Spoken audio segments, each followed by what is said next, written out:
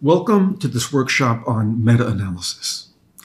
This video is one in a series, and I recommend this one if you plan to work with the standardized mean difference or the mean difference. This video includes both a basic section and also an advanced section. I'll cover the following items: how to enter data, how to run the analysis, how to estimate the mean effect size, how to understand heterogeneity in effects, how to report the results, and how to create plots. I will also cover the following topics: how to perform a subgroups analysis, how to perform a meta-regression, and how to assess the potential impact of publication bias. I'll be using the software Comprehensive Meta-Analysis, or CMA. Our website is metaanalysis.com. There, you can download a free trial of the software and also the datasets used in this video. This analysis is discussed in the text Introduction to Meta-Analysis, 2nd edition, and in our book Common Mistakes in Meta-Analysis and How to Avoid Them. This analysis includes 17 studies that look at the impact of methylphenidate on cognitive function in adults with attention deficit hyperactivity disorder, or ADHD. All studies were randomized controlled trials, RCTs, in which patients were randomized to either methylphenidate or to a placebo. At the conclusion of each study, patients were assessed on some scale of cognitive functioning. Each study reported the mean score for the treated and control groups. The effect size index is the standardized mean difference, D. This example is based on data from a systematic review that was published by Castells et al. In 2011. If you're interested in the specifics of this analysis, please don't rely on this video, but consult the original paper. First, let's look at the data in Excel. The file is called adhd.xls. There's a column here with the study names. Typically, studies report the mean, standard deviation, and sample size for each group. In this analysis, however, each study employed a unique scale to assess the outcome, and so the means are not informative. Therefore, the authors of the systematic review simply reported the standardized mean difference and its standard error. And that's what we have over here. This column holds the standardized mean difference, and this column holds the standard error. There are also some columns with potential moderating variables, and we will discuss these later. I want to copy this data into CMA. I'll highlight all the relevant cells. Notice that I'm including the row with the labels. I click Ctrl-C to copy. I'll open CMA. I'll close this box. I click in this cell, and I click Ctrl-V to paste. I want to take these labels and move them into the header. I click Format, Use First Row as Labels. At this point, the labels are correct, but I still need to identify the function of each column. On the menu, there's a button that I can use to insert columns, and there's a separate button that I can use to identify the function of columns. Since the columns are already in the grid, and I want to identify their function, I'll use Identify rather than Insert. I click on the first column. Then I click Identify Column for study names. The program changes the header to Study Name. I click Identify Column for effect size data. The program opens this wizard. CMA will accept data in many formats, so I need to tell the program which format I want to use. I also have the option of entering data for some studies in one format, for other studies in a second format, and so on. At the bottom, I choose Show All 100 Formats, and I click Next. Here I need to choose from one of 4 options. This is the one that will allow me to compare 2 groups. I choose that and click Next. On this frame, I choose Continuous Data, Means, because I'll be comparing the means in 2 groups. Since I already have the standardized mean difference for each study, I choose Computed Effect Sizes. And then I choose Cohen's d and standard error. If I were inserting these columns, the Finish button would light up. However, since the columns already exist and I need to match each column with its function, the Next button lights up. I click Next. Here, I need to identify the column that holds the standardized difference in means. I click here, and I scroll down to the column labeled Cohen's d. Next, I need to identify the column that holds the standard error. I click here, and I scroll down to the column labeled SE. I need to identify the column that holds the sample size for the first group. I don't have that, so I'll skip it. And I need to identify the column that holds the sample size for the second group. And again, I don't have that, so I'll skip it. And finally, I need to identify the column that holds the effect direction. I'll discuss that a little later, but I don't have that, so I'll skip it. I click Finish. The program has now created a set of columns to hold the data that we need to enter for the effect size. This column has been labeled Standardized Difference in Means, and this column has been labeled Standard Error. Recall that we don't have columns for the sample size, and so the program created them. This column is labeled Group A, N, where N stands for sample size, and this column is labeled Group B, N. The program opens a wizard that allows me to assign my own labels to the 2 groups. I'll call this drug, and I'll call this placebo. I click OK, and the program applies those labels. This is drug N, and this is placebo N. And finally, we have a column called effect direction. If I click on any cell in this column, the program opens a drop-down box with 3 options. These are auto, positive, and negative. Auto means that the program will take whatever sign it finds here and keep that sign. Any effect size that is negative will stay negative, and any effect size that is positive will stay positive. That's what I want, so I click Auto for this cell. As soon as I do that, the program computes the effect size that it will be using in the analysis and displays that here. Then I use Control-C to copy this cell. I highlight all the other cells in this column, and then I click Control-V to paste. Now the program displays the computed effect size for all studies. In this analysis, I was able to use auto for effect direction because the direction had the same meaning in all studies. An effect size less than 0 always meant that the placebo group did better, and an effect size greater than 0 always meant that the treated group did better.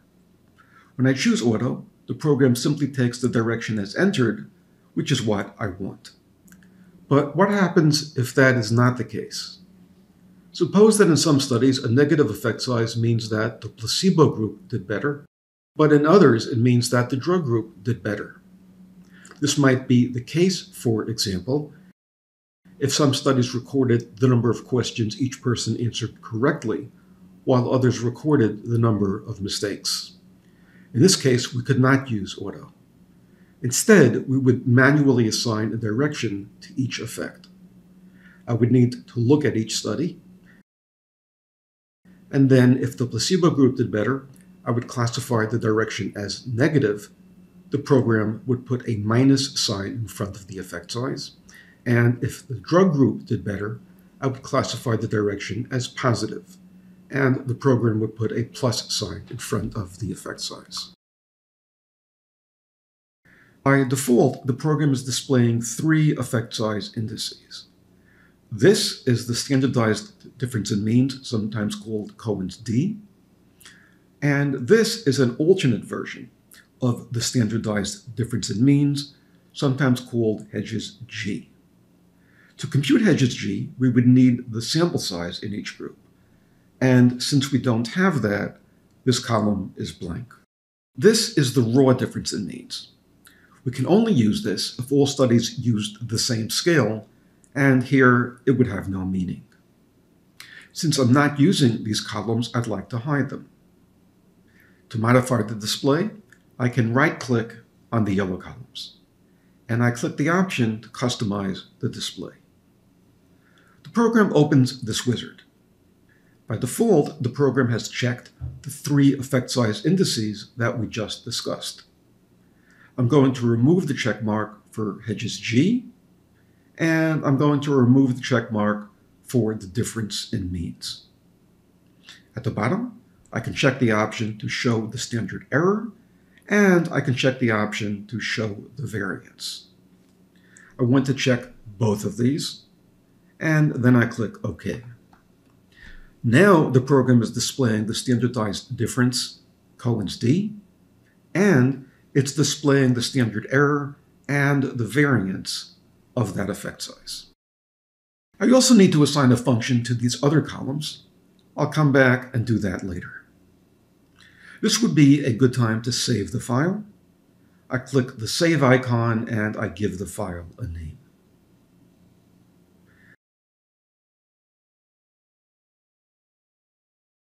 I click Run Analysis. Here, I can select an effect size index. I'll be using the standardized difference in means. At the bottom of this screen, I can choose either the fixed effect model or the random effects model. I choose the random effects model for three reasons. First, it allows me to take account of the study-to-study variance when assigning weights to each study.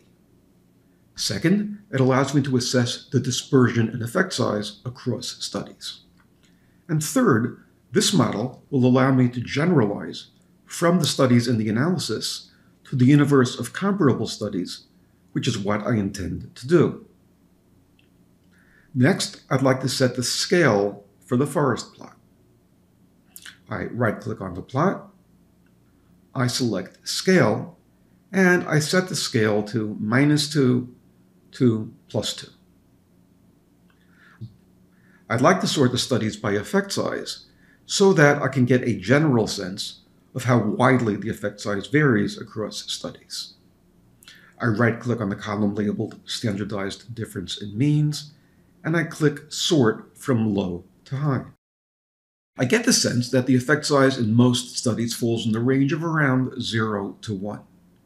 But there are a few studies with effect sizes outside that range. In any event, this is only intended to give me a general sense of the dispersion. We'll compute the actual dispersion momentarily. First, let's look at the mean effect size. Each row displays the effect size for a single study, and this row displays the effect size pool across all studies. This column displays the effect size, which is the standardized difference in means. This column displays the standard error of the effect size. This column displays the error variance of the effect size. This column displays the lower limit of the effect size. This column displays the upper limit of the effect size. If I wanted to test the null hypothesis that the mean effect size is 0, I would use these two columns. This column gives me the z-value for that test, and this column gives me the p-value for that test. First, let's look at the mean effect size. The mean effect size is 0.506. We see that here, and we see it here. On average, in the universe of populations that are comparable to those in the analysis, the treatment increases cognitive function by roughly 0.5 standard deviations. The confidence interval tells me how precisely we've estimated the mean effect size. The confidence interval is 0.361 to 0.650. We see that here and here. The mean effect size in the universe of comparable populations probably falls in the range of 0.361 to 0.650. If we wanted to test the null hypothesis that the mean effect size is 0, the z-value for that test is 6.862, with a corresponding p-value of less than 0.001. We see that here, and we also see it here in that the confidence interval excludes 0.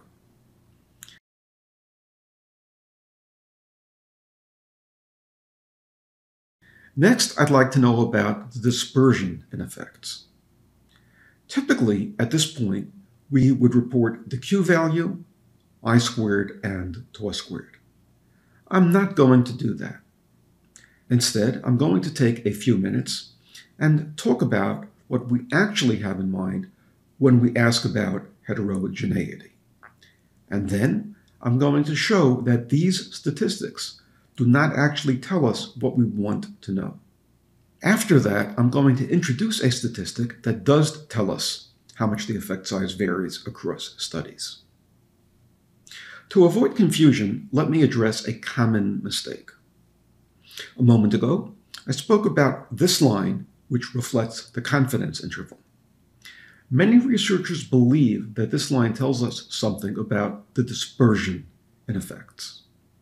It does not. It tells us how precisely we've estimated the mean effect size. It says nothing about how widely the effect size varies from study to study. This line is sometimes displayed as it is here, and is sometimes displayed as a diamond, as it is in this version of the plot. But in either case, the meaning is the same. The confidence interval is an index of precision, not an index of dispersion. It tells us nothing about how widely the effect size varies across studies. To get a general sense of the heterogeneity, I can sort the studies by effect size as I did a moment ago. However, this plot is not as informative as we might expect for several reasons. In particular, the distribution shown here is the distribution of observed effects, which includes sampling error. What we really care about is the distribution of true effects. And that is what we would see if we could somehow remove the sampling error. To compute the actual amount of dispersion, we do something similar to what we would do in a primary study.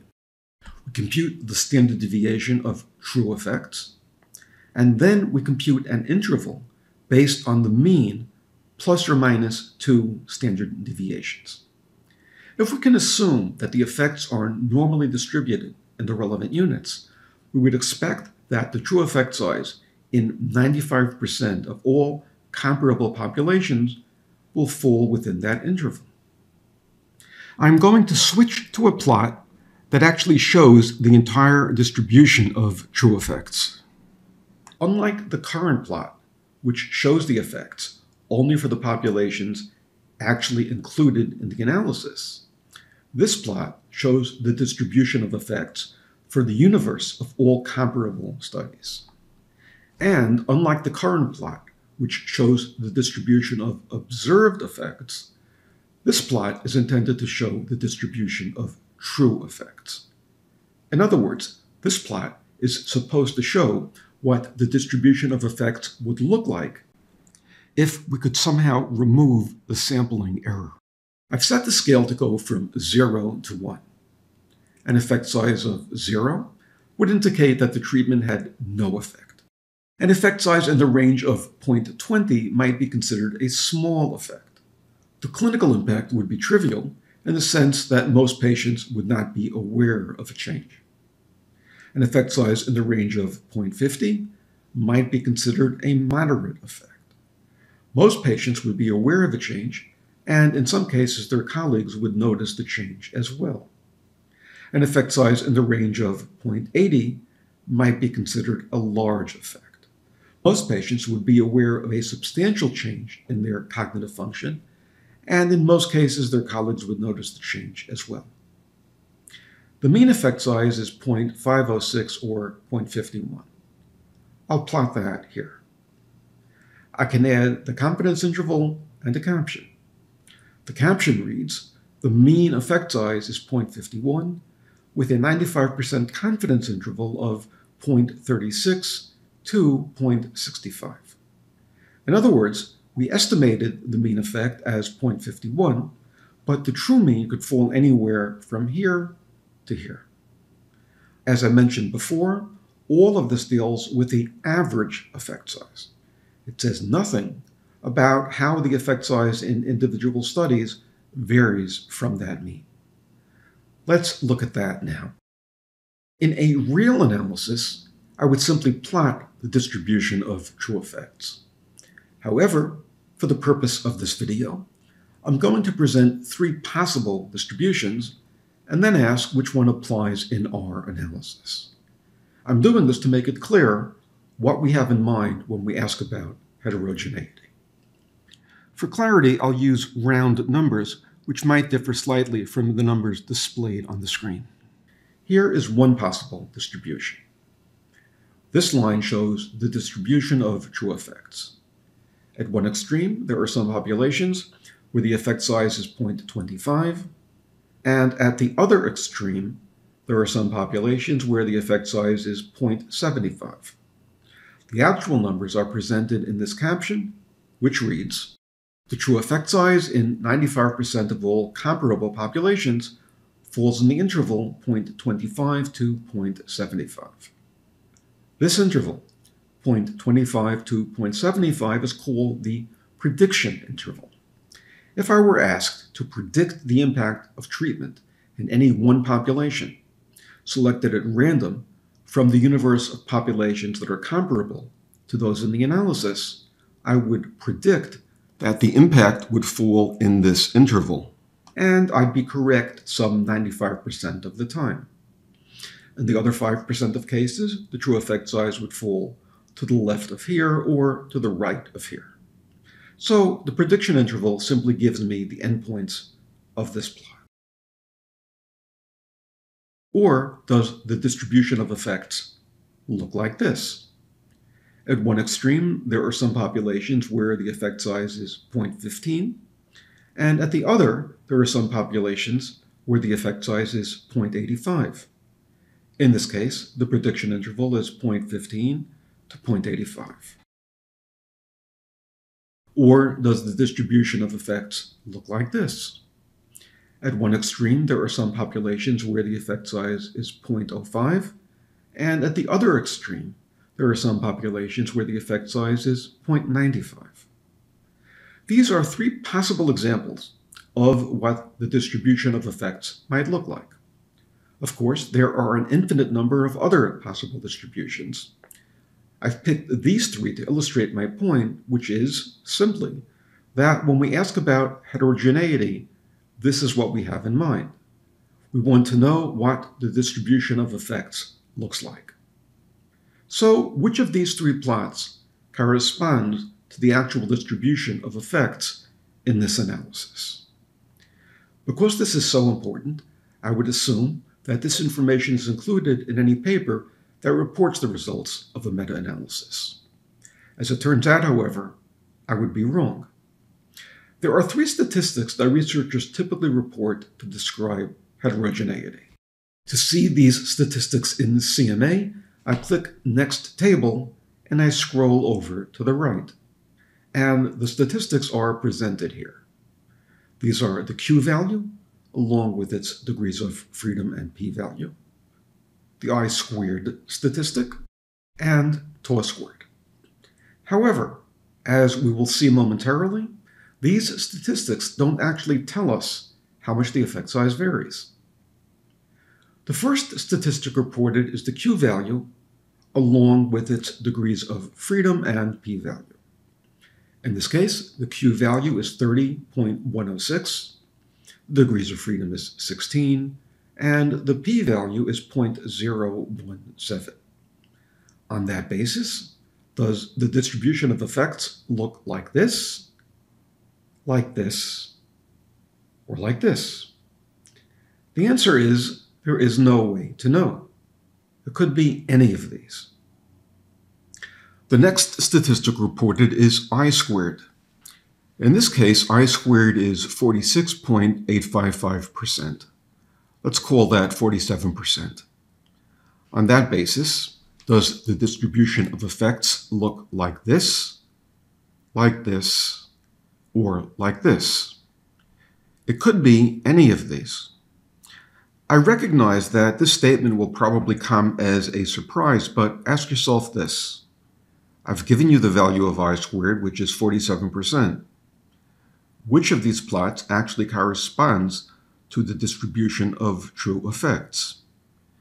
You may or may not guess correctly, but your choice will be a guess because I-squared does not provide that information. And finally, the last statistic typically reported is tau-squared, the variance of true effects. In this case, tau-squared is 0.039. On that basis, does the distribution of effects look like this, or like this? It actually is possible to determine which of these is correct based on tau-squared, but few people know how. So, what statistic does tell us how much the effect size varies? That statistic is called the prediction interval.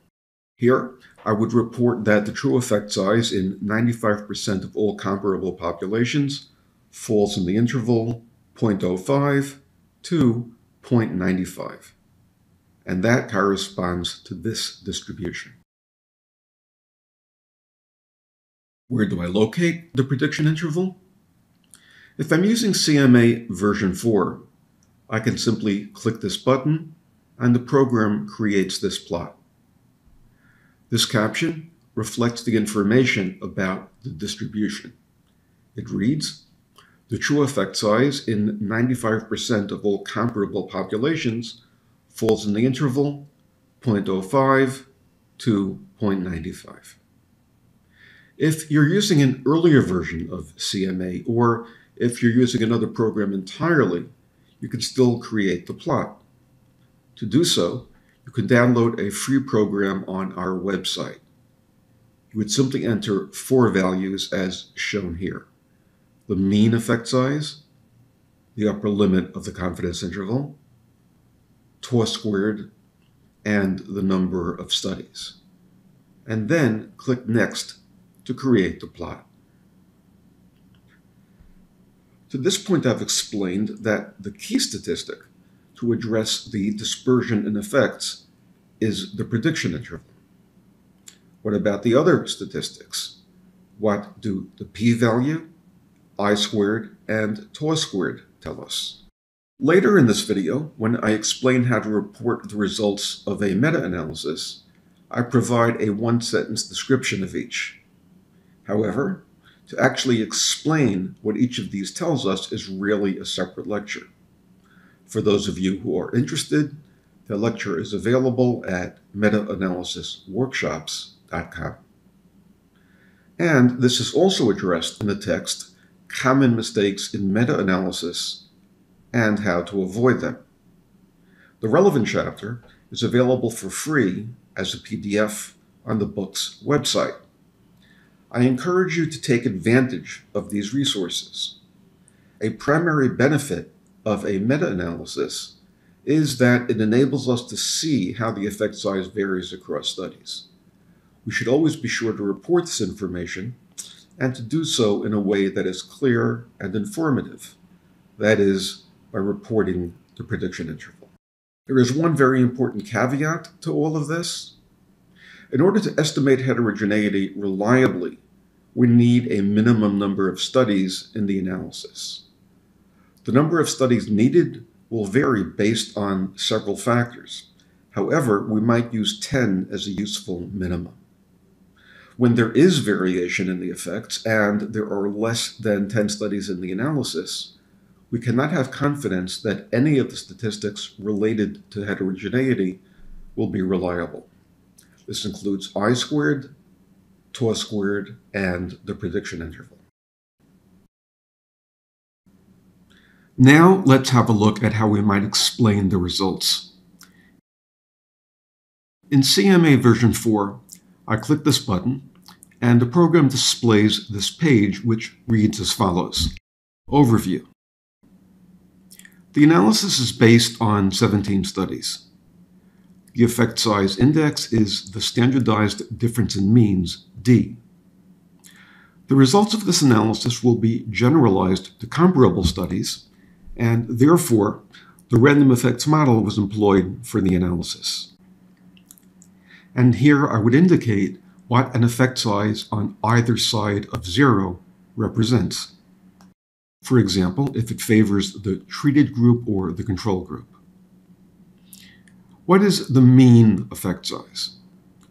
The mean effect size is 0.506 with a 95% confidence interval of 0.361 to 0.650. The mean effect size in the universe of comparable studies could fall anywhere in this interval. The z-value tests the null hypothesis that the mean effect size is 0. The z-value is 6.862, with the corresponding p-value of less than 0.001. Using a criterion alpha of 0.05, we reject the null hypothesis and conclude that in the universe of populations comparable to those in the analysis, the mean effect size is not precisely 0. How much does the effect size vary across studies? The Q statistic provides a test of the null hypothesis that all studies in the analysis share a common effect size. If all studies shared the same true effect size, the expected value of Q would be equal to the degrees of freedom, which is the number of studies minus 1. The Q value is 30.106 with 16 degrees of freedom and a p-value of 0.017. Using a criterion alpha of 0.10, we reject the null hypothesis that the true effect size is the same in all these studies. The I-squared statistic is 47%, which tells us that some 47% of the variance in observed effects reflects variance in true effects rather than sampling error. Tau-squared, the variance of true effect sizes, is 0.039 in D units, and tau, the standard deviation of true effect sizes, is 0.197 in D units. If we assume that the true effects are normally distributed in D units, we can estimate that the prediction interval is 0.058 to 0.953. The true effect size in 95% of comparable populations falls in this interval. Please note that my intention here is not to have the program write the report. I'm simply trying to ensure that the statistics are interpreted properly. Next, I want to create a high-resolution version of the forest plot. First, I want to modify this screen. I want to hide some columns, which will leave more room for the remaining columns. I right-click in this area to open a panel.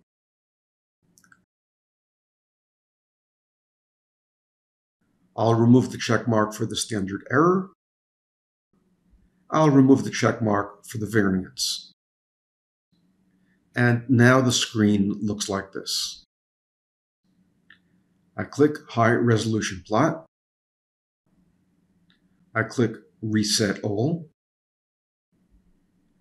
I want to set the dimensions of the plot to match the newer version of PowerPoint. If I'm using version 4 of CMA, that will be the default. If I'm using version 3 of CMA, I would click File, Page Size, and Margins.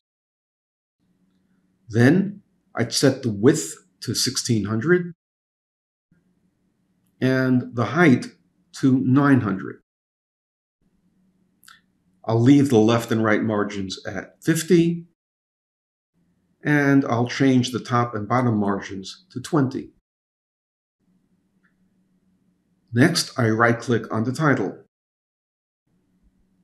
I edit the title to Methylphenidate for adults with ADHD. There's an area over here called the right buffer. This leaves space on the right side of the forest plot in case I want to add additional columns there. In this case, I don't, and so I want to remove the buffer. I right-click on the plot and click Spacing and Forest Plot Width. I click Right Buffer, and then I click Remove. I want to add space between the columns. I click Column Spacing, and then I click the button with two blue arrows. I want to increase the size of the plot. I click Forest Plot Width, and I click the button with one blue arrow. The two sides of the plot are labeled Favors A and Favors B. I know that the left should be Favors Placebo and the right should be Favors Drug. I know that because I checked this on the data entry screen. Now I can enter those labels here. I right-click on Favors A. I enter the labels Favors Placebo and Favors Drug. I'd like to send this to PowerPoint. I click File, Export to PowerPoint. The program opens PowerPoint and inserts the plot. I'll return to CMA. Back in CMA, I choose Colors for Slides. I can modify any or all of the colors, and then send this to PowerPoint again.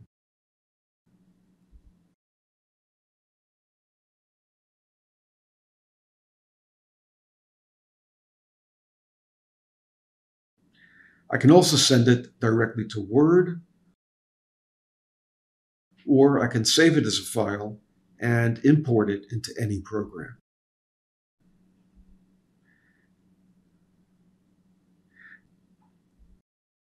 Next, let's plot the distribution of true effects. In CMA version 4, I simply click this button to get the plot. I can edit almost any element on the plot. I'll change the title to Methylphenidate for adults with ADHD.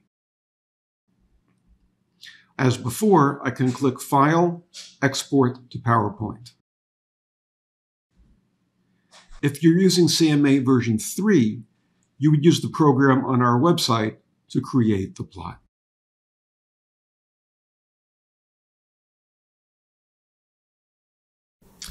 That's it for the basic analysis. When we analyze a primary study, we typically perform a sensitivity analysis. This means that we might perform a series of analyses to ensure that the results are robust. For example, we might want to ensure that the results were not overly influenced by one outlier. We could do something similar in a meta-analysis. Here, I'll outline some procedures that we might want to include as part of a sensitivity analysis. One issue we might want to explore is how much of an impact each study has on the analysis. Recall that the summary effect size is a weighted mean of the individual effect sizes. We might want to see how much weight was assigned to each study. If I click this button, I can display a column with the relative weight assigned to each study. Initially, these bars are on a scale of 0 to 100. To see the weights more clearly, I can right-click here, and then I choose Scale Relative to Maximum. This changes the scale so that differences among weights are easier to see. Additionally, I can sort by relative weight. I right-click on the weights, I select Sort from High to Low. We can see that no study gets more than 11% of the weight. This tells me that I don't need to be concerned that any one study dominated the analysis. I also see that almost every study gets at least 4% of the weight. And this tells me that most of the studies played a role in the estimates of the mean effect and heterogeneity. Another type of sensitivity analysis is to ensure that the results are robust in the sense that the basic conclusions are not dependent on any one study. To look at this, we could run the analysis with only the first study removed, then with only the second study removed, and so on. CMA allows us to perform this sensitivity analysis with one click. First, I'm going to resort the studies by effect size. Let's focus on Spencer B, since this is the study with the highest effect size, which is 1.3. At the bottom of the screen, I have a tab for Basic Stats and a tab for One Study Removed. I click on the tab for One Study Removed. Now, the row labeled Spencer B does not show the results for Spencer B. Rather, the row for Spencer B shows the results for an analysis based on all studies except for Spencer B. On the row labeled Spencer B, the effect size is 0.467. And this is what we would see on the yellow line if we ran an analysis using the other 16 studies. Recall that the mean effect size with all 17 studies was 0.51. Now we know that without this study, the mean effect size would have been 0.47. So this study pulled the mean effect to the right from 0.47 to 0.51. From a clinical perspective, a mean effect size of 0.47 is essentially the same as a mean effect size of 0.51. So the essential conclusions would remain the same if we removed the study from the analysis. As I scan the set of analyses, I see that regardless of which study I remove, the basic conclusions remain unchanged. This row continues to show the original results, and if I compare each row to this row, I see that the mean effect size never moves to the left nor to the right by enough to change the clinical implications of the finding. If we're concerned about a test of the null hypothesis, the p-value is always less than 0.001. So this plot allows me to report that the results are robust in the sense that the conclusions remain essentially the same with any one study removed. I'll click Basic Stats and return to the Standard Analysis screen.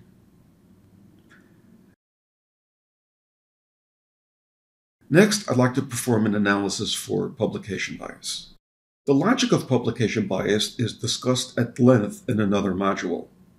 Here, I'll focus on the results. I'll click Analyses, Publication Bias. And the program displays what is traditionally known as a funnel plot. The large studies are plotted at the top, and small studies are plotted at the bottom.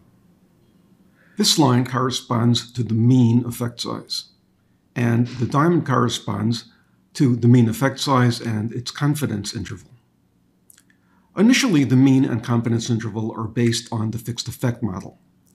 Since we're working with the random effects model, I'll select that here. The mean and confidence interval now match those we saw on the main analysis screen. On the main screen, the anchor was at 0, and here the anchor is at the mean effect size. This makes it easier to see how studies vary about the mean. Most models of publication bias assume that most of the large studies have been published. That's because large studies tend to be statistically significant even when the effect size is relatively small.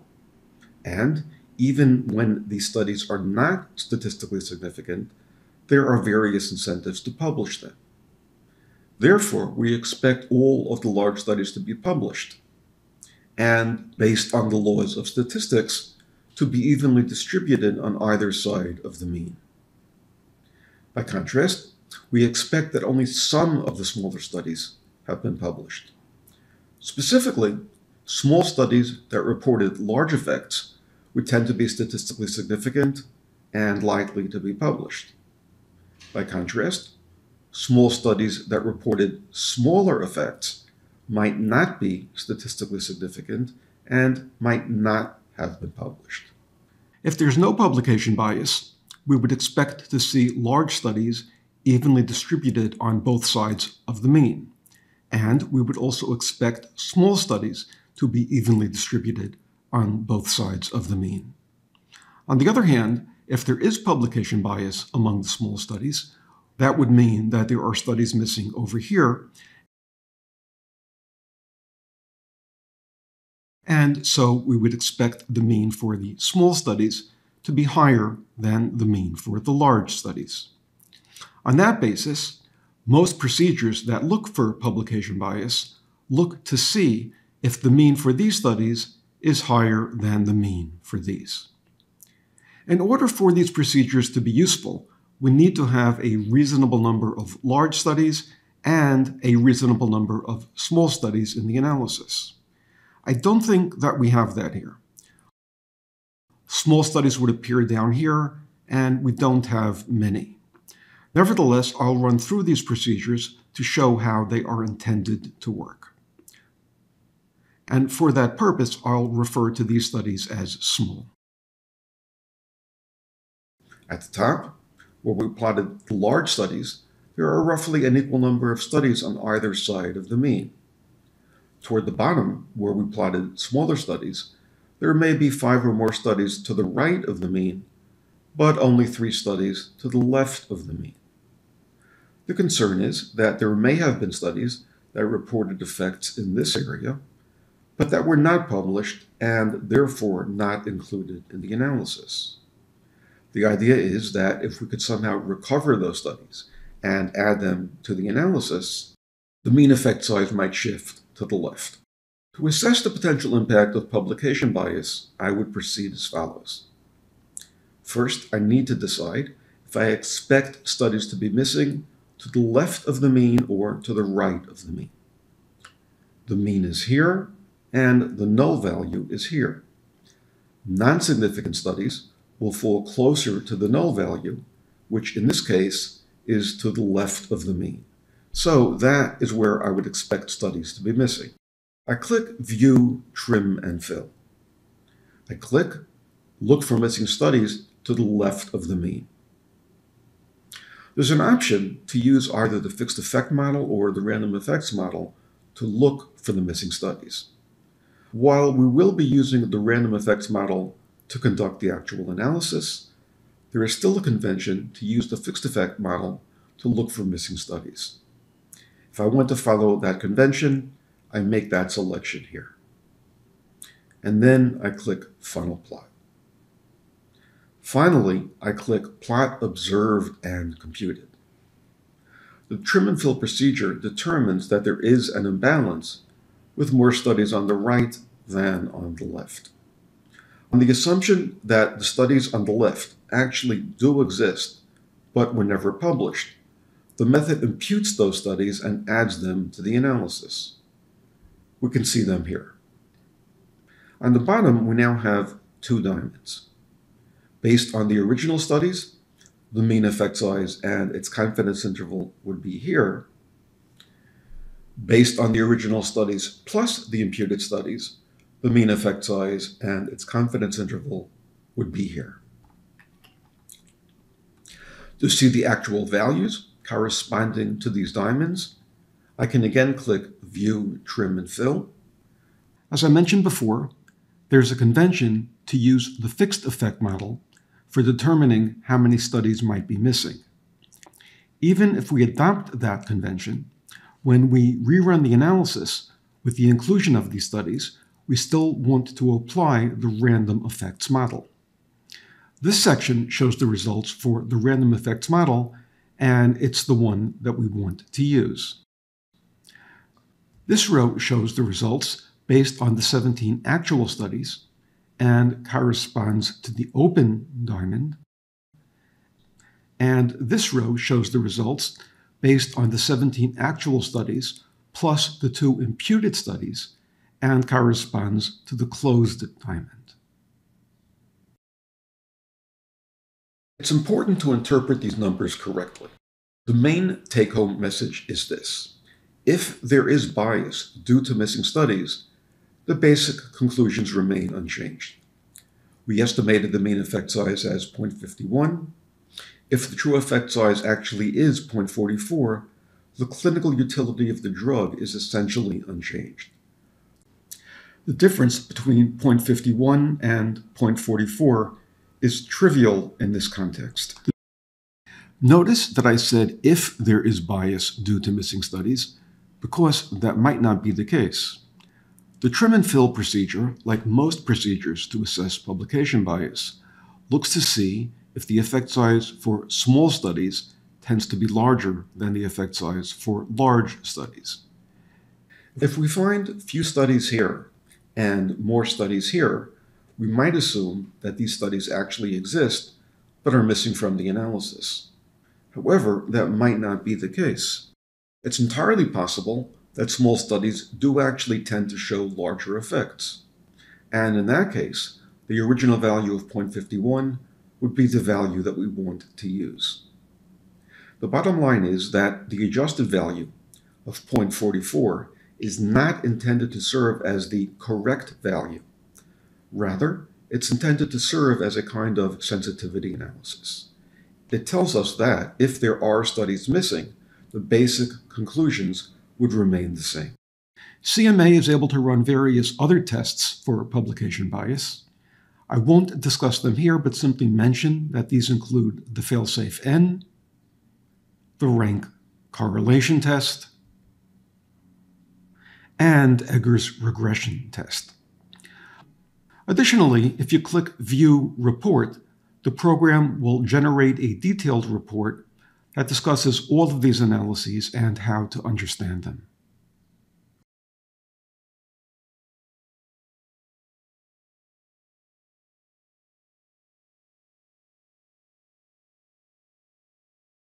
In part 1, I started by showing how we could estimate the mean effect size and the dispersion in effects.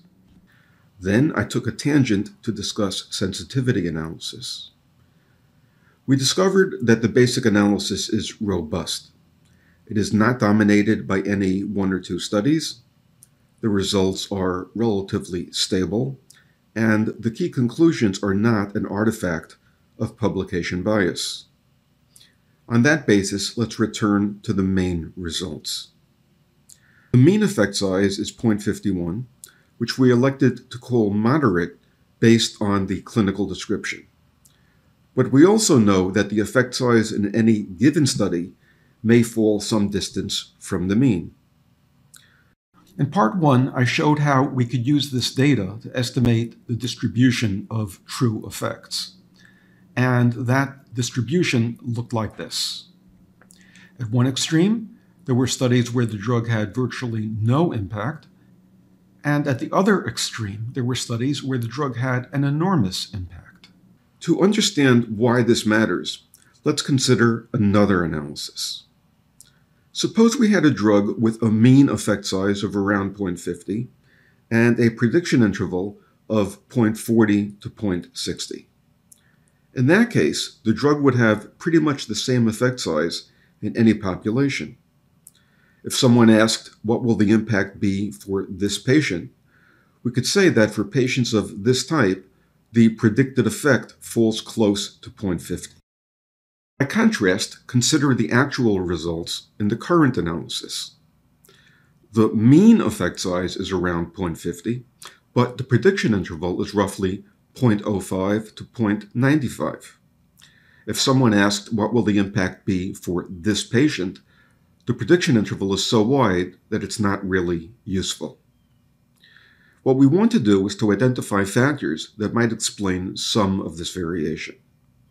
Eventually, we would like to be able to say that for this patient, we expect the effect size to be near 0.1, and so the drug would not be recommended, while for this patient, we expect the effect size to be near 0.90, and so the drug would have a major effect. There are two procedures we employ to identify factors that are associated with the size of the effect. These are subgroup analysis and meta-regression. Here, I'll show how these procedures can be applied in this case.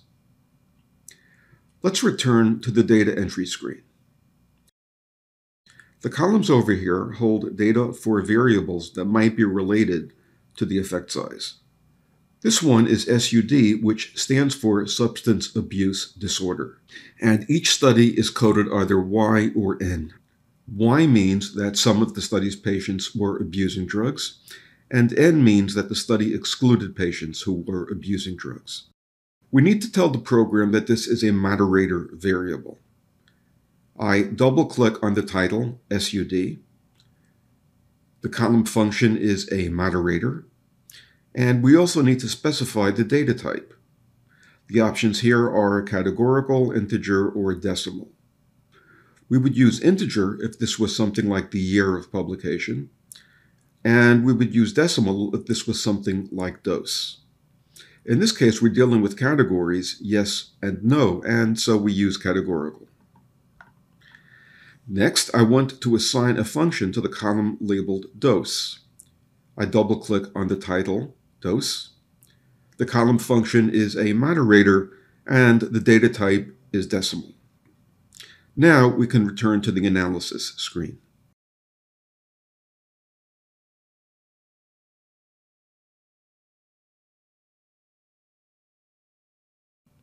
I click Run Analysis.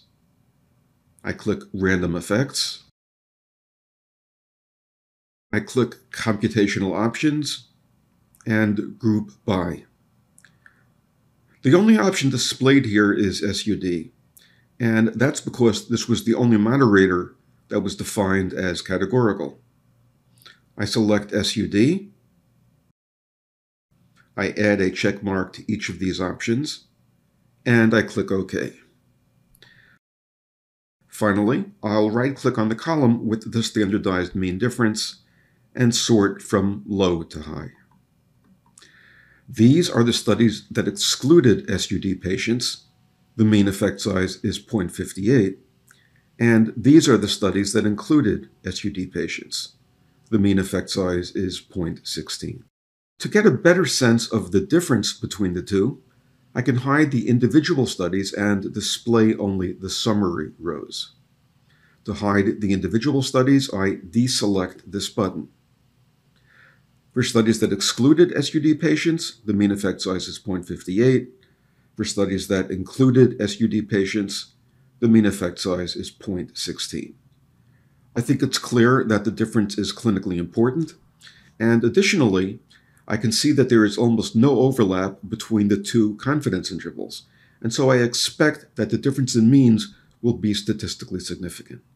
We'll look at that in a moment. I'll click this button again to redisplay the individual studies. Next, I want to ask if this difference is statistically significant. I click Next Table.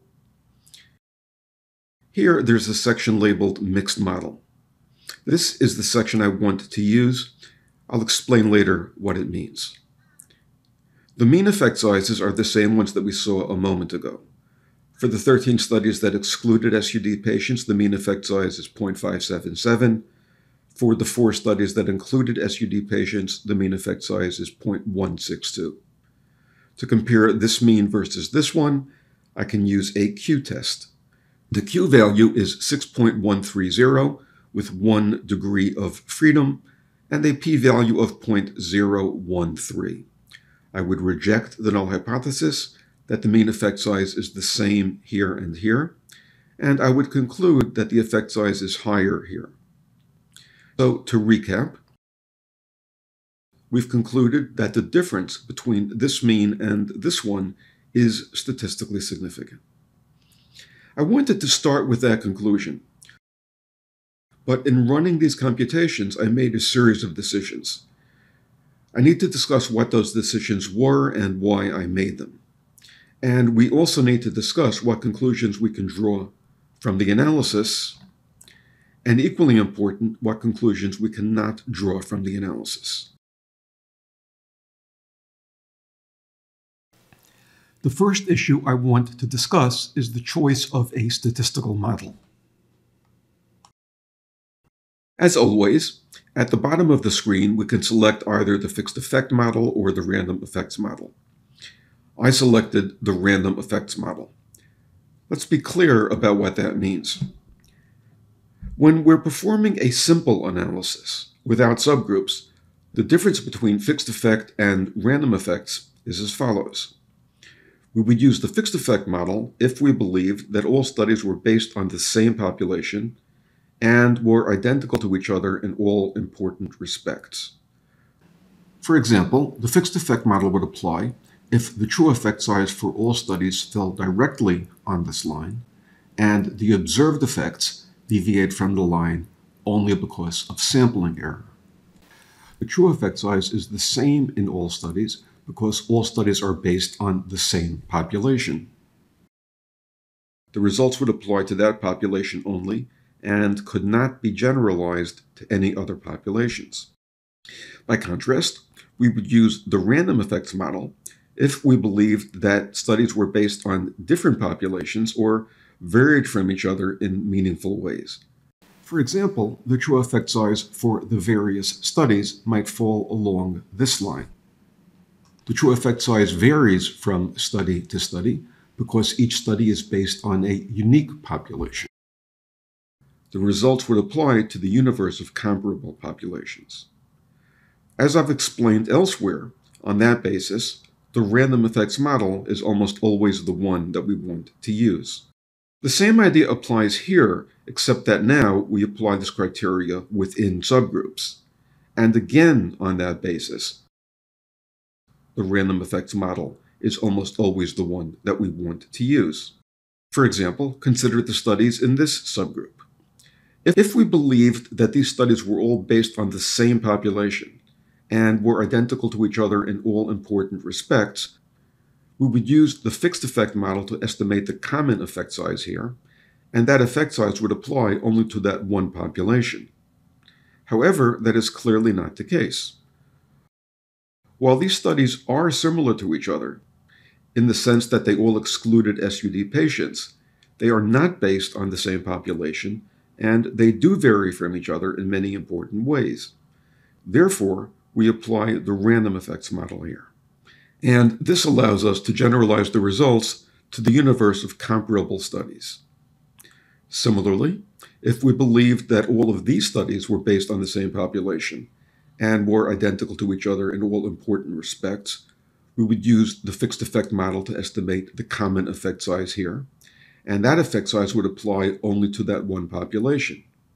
However, again, that is clearly not the case.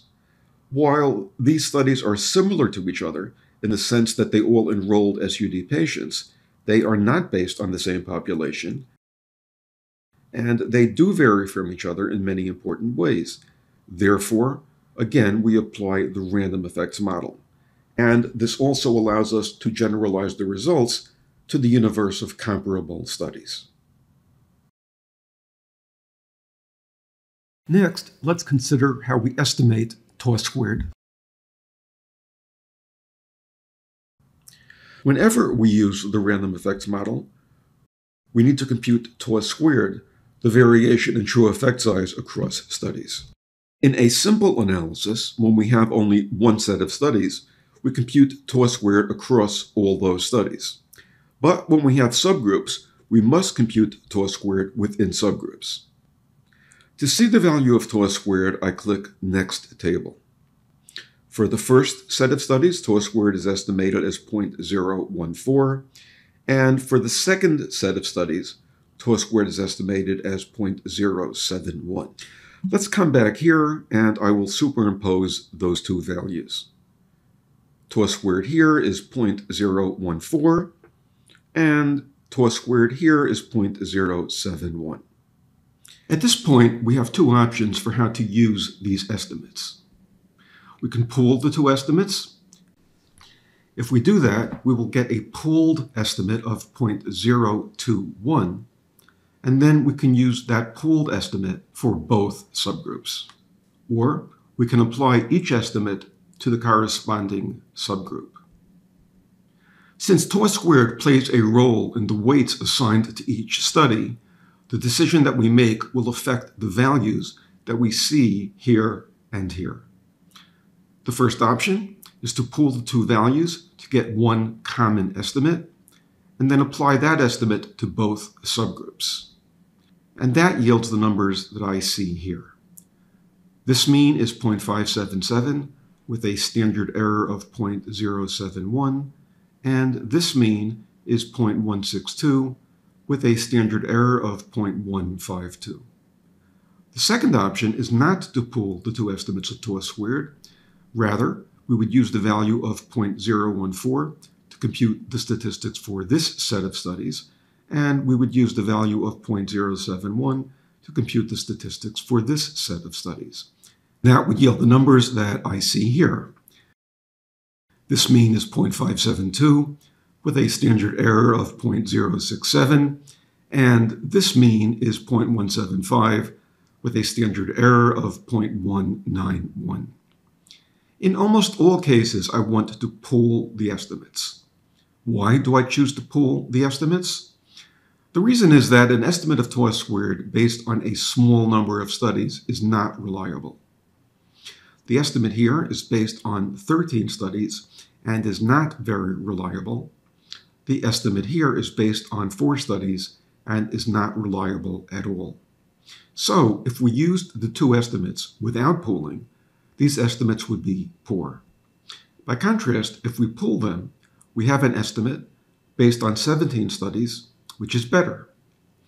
Obviously, when we pool the two values, we're losing information.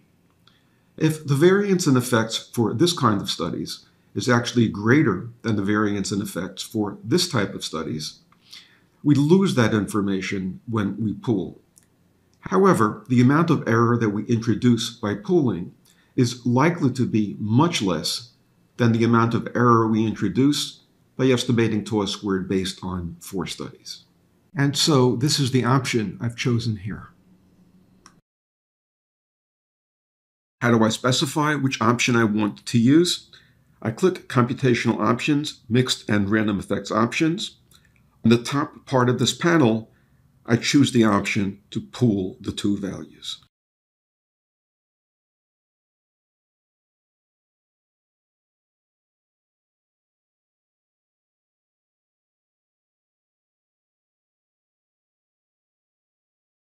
To this point, I've explained that we want to choose a random effects analysis.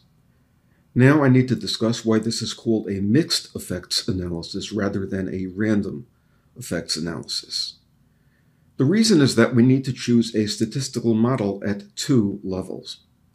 Within subgroups, we're using random effects. That is, we use a random effects model to synthesize the data from these studies and yield these numbers, and we use a random effects analysis to synthesize the data from these studies and yield these numbers. At the same time, however, we're using a fixed effects model to select the 2 subgroups. And those are the subgroups which exclude SUD patients or include SUD patients. The 2 subgroups are fixed. The word fixed here does not mean that the 2 groups are the same, since obviously they're not. Rather, they are fixed in the sense that they have been selected or identified. In other words, we care about these specific subgroups only. We want to know the mean effect here and here. We will not be generalizing from these 2 subgroups to other subgroups. To specify that we will be using fixed effects for the subgroups, I click Computational Options, mixed and random effects analysis, and this selection is made on the bottom part of the panel. And I select the option to combine subgroups using a fixed effects model. To recap, we'll be using the fixed effects model to identify the specific subgroups that we care about. We set that here. And we will be using the random effects model within subgroups. And we set that here.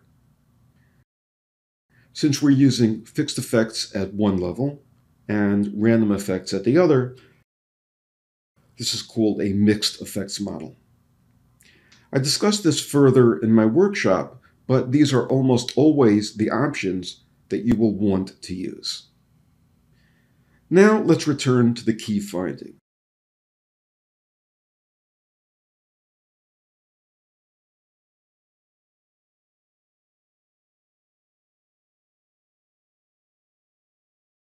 The difference between this mean and this one is statistically significant. What does that tell us? The answer is probably not what you'd expect. I am able to say that the effect size here was greater than the effect size here. However, I cannot say that this is due to the fact that these studies excluded SUD patients while these studies enrolled SUD patients. Let me say that again. I can say that the effect size is higher here than here, and that the difference is statistically significant. But I cannot say that this difference is due to the inclusion or exclusion of SUD patients. And that holds true despite the fact that all the studies in the analysis were randomized controlled trials. This may seem counterintuitive, so let me unpack this. Consider the Adler study. The effect size is 0.530 with a confidence interval of 0.256 to 0.804. We can test the null hypothesis that the treatment was no better than the placebo. The z-value for that test is 3.786, and the p-value is less than 0.001. Can we conclude that the treated group did better than the placebo group? The answer is yes. Can we conclude that the drug was responsible for this difference? Again, the answer is yes. We can draw this conclusion because this study was a randomized controlled trial. Adler started with a sample of patients. Some were randomized to the drug, while others were randomized to a placebo.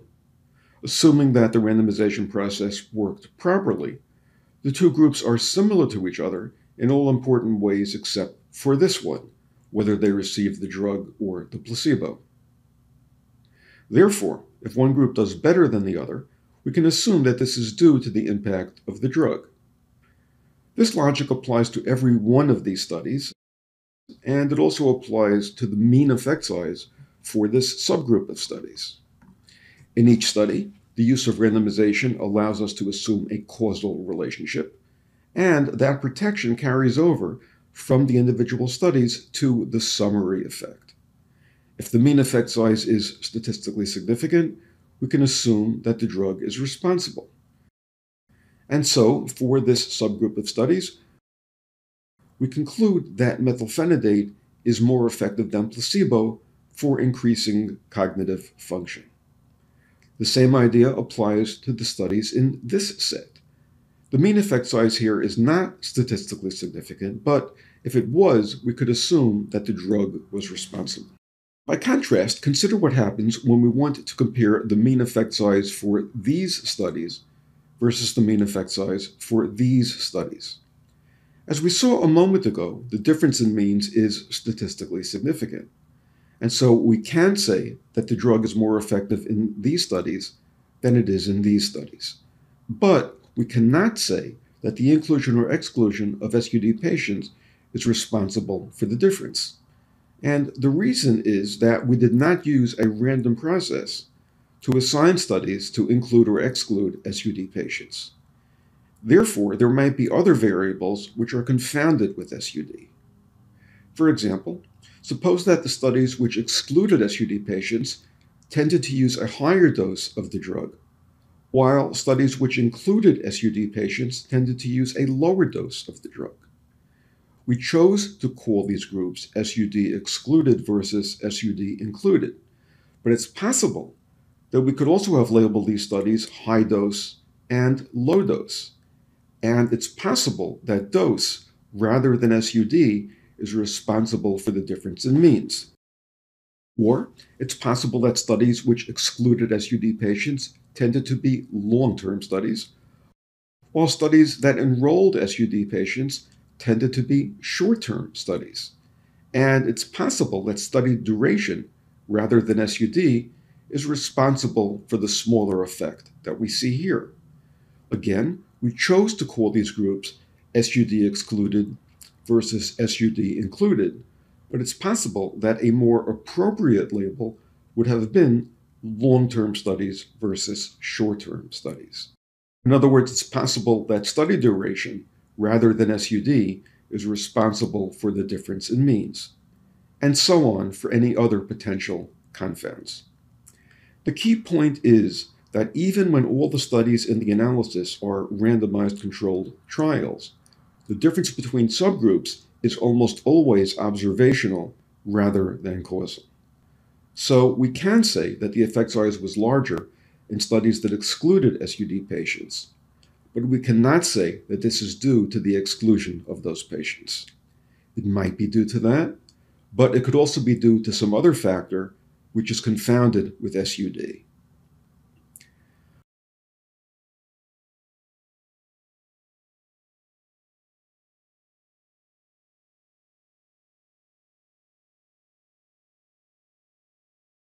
There's one more point I wanted to make before moving on. This is the mean effect size for studies that excluded SUD patients, and this is the mean effect size for studies that enrolled SUD patients.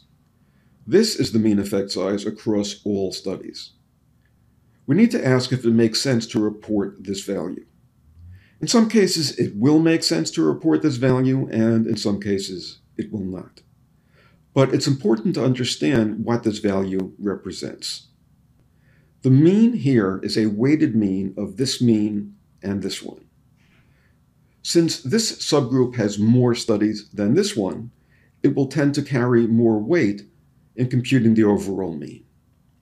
The mean effect size here can be thought of as the mean effect size in a universe where roughly 75% of the studies exclude SUD patients and roughly 25% include SUD patients.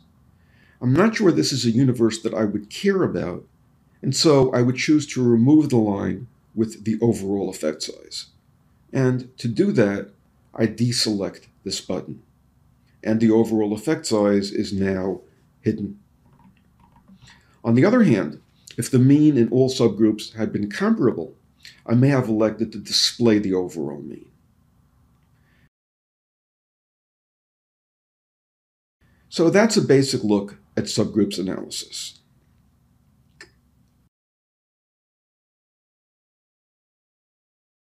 Now let's move on to a meta-regression. We just looked at SUD as a potential moderator. The other potential moderator we want to look at is dose. Since dose is a continuous variable, we cannot use subgroup analysis to look at its relationship with effect size. Instead, we'll use meta-regression. First, I need to remove the subgrouping. I click Computational Options, Group By, and Reset.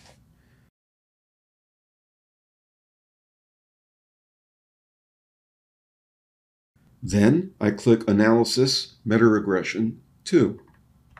This frame shows all the moderators I had identified on the data entry screen. These are dose and SUD. Note that this includes both continuous and categorical moderators, since both can be used in a meta-regression. I click on Dose, and I click Add to Main Screen. The program moves dose from here to here. I close this panel. I add a check mark for dose, and then I click Run Regression.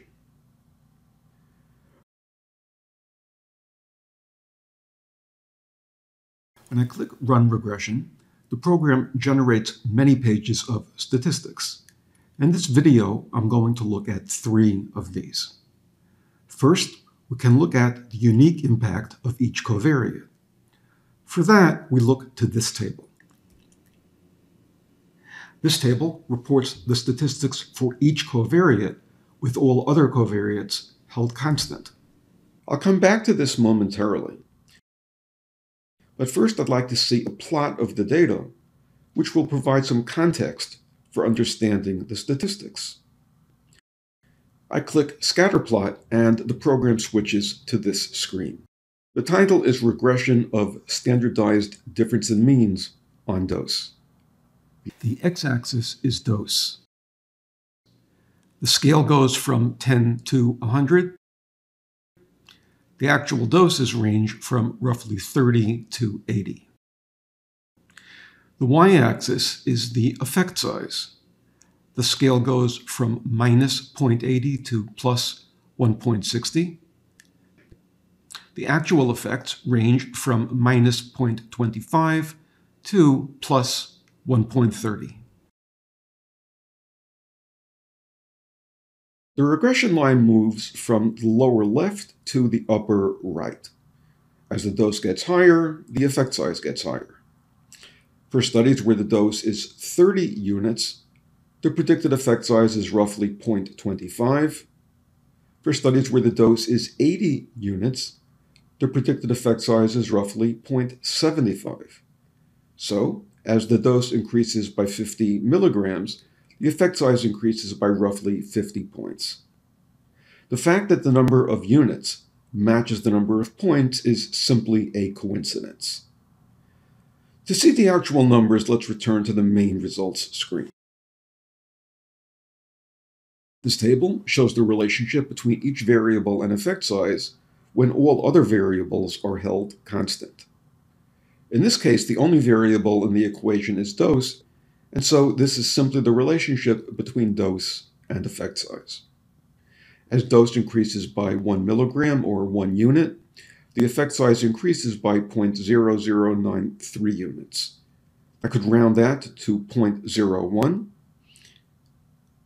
As dose increases by 1 unit, the effect size increases by roughly 0.01. Or, as dose increases by 10 units, the effect size increases by roughly 0.10. Or, as dose increases by 50 units, the effect size increases by roughly 0.50, which is what we saw in the plot. As dose increased by 50 units, from 30 to 80, the effect size increased by roughly 0.50. We can also test the null hypothesis that there is no relationship between dose and effect size. In other words, that the true coefficient is 0. The z-value for that test is 2.34, and the p-value is 0.0323. If we were using a criterion alpha of 0.05, we would reject the null hypothesis that there's no relationship between dose and effect size. Next, we can ask if the covariates, as a set, are able to explain any of the variance in effect size. For that, we look at this table. Where the table at the top provides information for each covariate, with all other covariates held constant, this table provides information for the full set of covariates. Put another way, this asks if all the covariates, as a set, are able to explain any of the variance in effect size. In this case, since there's only one covariate in the analysis, this analysis is the same as this one. This analysis uses a Q value rather than a Z value. The Q value is 4.58 with 1 degree of freedom and a p-value of 0.0323. Since there's only one covariate, this p-value is addressing the same null hypothesis as this one, and the two values are therefore the same.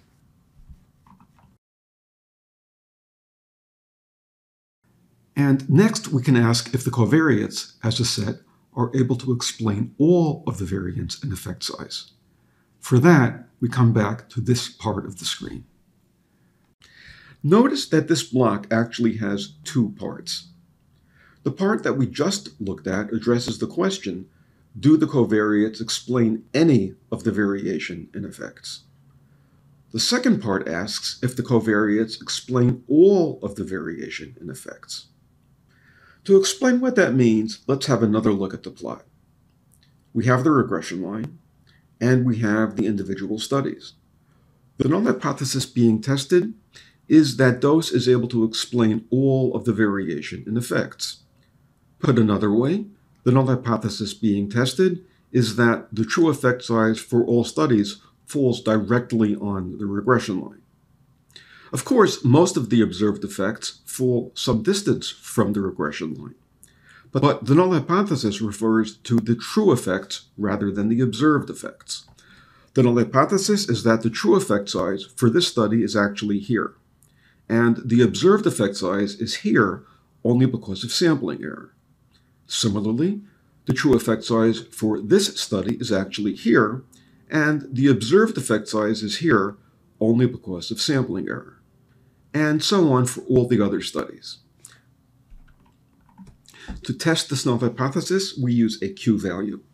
The Q-value is 24.14 with 15 degrees of freedom and a p-value of 0.0627. By convention, we use a criterion alpha of 0.10 to test this null hypothesis. On that basis, we would reject this null hypothesis, and we would conclude that dose does not explain all of the variation in effects. Taking these two elements together, we conclude that dose explains some of the variation in effect size, but not all of the variation in effect size. This was intended as an overview of the meta-regression module. In my workshops, I go into a lot of additional detail. For a more complete discussion of meta-analysis, consider subscribing to our workshops. These are now available online as well as in person.